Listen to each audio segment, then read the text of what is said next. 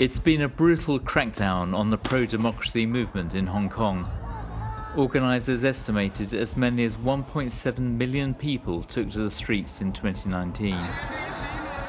New protests were sparked when a new national security law came into force, making it a criminal offence not to cooperate with China's security agencies. Protesters sensed an encroaching police state.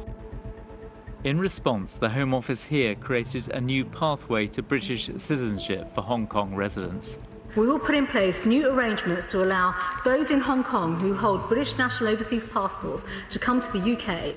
More than 140,000 people have been granted British national overseas visas to come to the UK.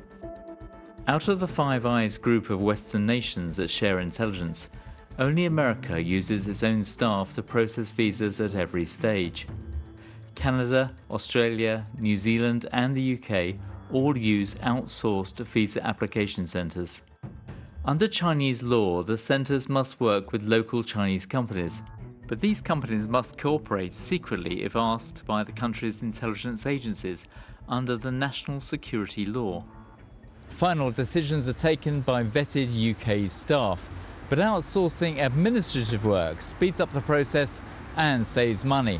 But senior intelligence insiders have told us that in Hong Kong and China, this policy is unsafe.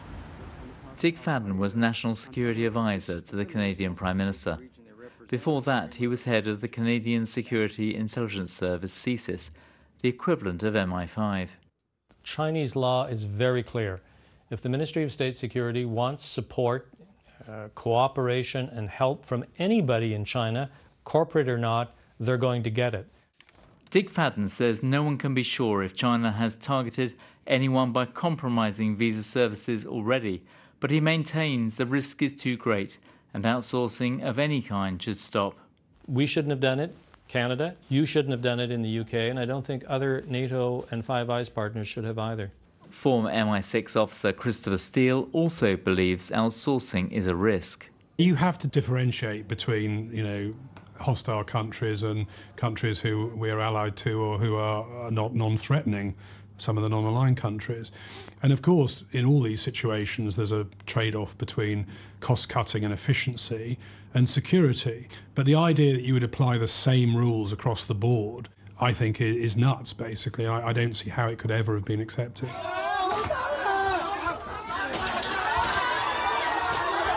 In Hong Kong in 2019, campaigners say police deliberately failed to stop gang members attacking pro-democracy protesters. Lee, a civil servant, was appalled and posted comments online using his real name. We're protecting his identity because his family are still in Hong Kong. So I reposted a news article on it and added a caption. Says, "It's a shame because police shouldn't be cooperating with gangsters." Apparently, someone just screenshotted it and sent to the superiors at my work. After my superior said that he might contact national security about this incident, I feel really unsafe. Lee went straight to the UK's Visa Application Centre, run by VFS Global and its local partner, Glory Visa Consulting Company.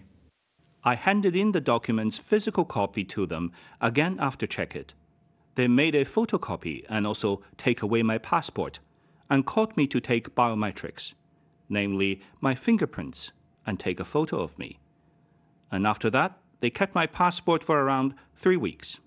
A hostile foreign intelligence agency would be very interested in having access to British government visa records for a number of reasons. One would be defensive, so they would want to know who was coming and going from the country. They would be particularly interested, I think, in anything, the ecosystem surrounding dissidents, political opponents. Hong Kong activists like Anouk Weir are worried. It's extremely important for these cases specifically, this situation specifically, that the government doesn't have access to people's visa applications and the information in those files. The Chinese government doesn't need to be involved in any part of this process. Pressure could be brought on families back home, and that's a risk, isn't it? I think that's a very grave risk, and it involves far more people than just those who are applying for visas. I think we have pretty clear evidence in the West that the Chinese do like to keep an eye on their diaspora, and they use that knowledge and the knowledge of where their families and friends are back in China to exercise influence. So it seems to me that it's not in the interest of Western governments, yours and mine, to provide them with easy access to information. VFS Global also runs 15 visa application centres in mainland China.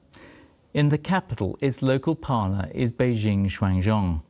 It's alleged that Beijing Shuangzhong is owned by an arm of the Municipal Public Security Bureau, basically the Chinese police. The outsourcing arrangement with VFS Global is part of a £320 million contract awarded by the Home Office in 2014, a time when all the talk was about closer economic ties and how trade would lead to political reform.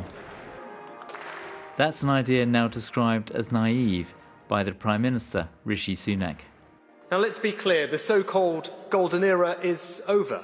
We recognise China poses a systemic challenge to our values and interests.